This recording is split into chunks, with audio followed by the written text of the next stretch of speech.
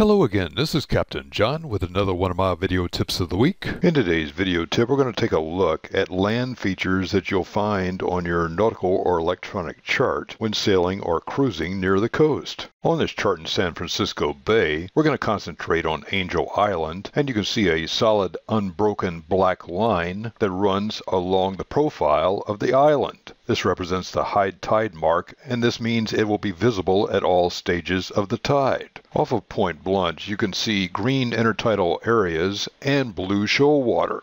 Green tint, used on a nautical chart, represents land mass that covers and uncovers with the tide. An asterisk symbol represents a rock.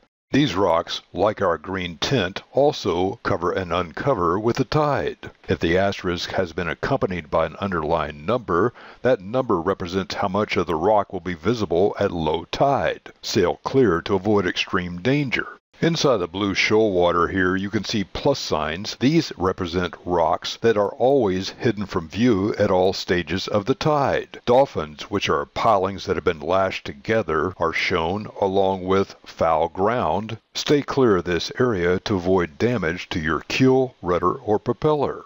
Curved or wavy lines farther inland show high hills or mountain ranges. Cartographers print the height of the most prominent peaks that will be visible from sea. You could use these for navigation by shooting a bearing or taking a range on radar. Here you can see heights of 100, 200, 300, 400, 500, 600, and 700 feet, along with a mountain peak shown as a spot height or dot of 781 feet. Now you know how to identify the basic coastal and inland land features that can help you navigate with confidence when sailing near the coast. This is Captain John, and this has been another one of my video tips of the week. Find more sailing tips and techniques on www.skippertips.com.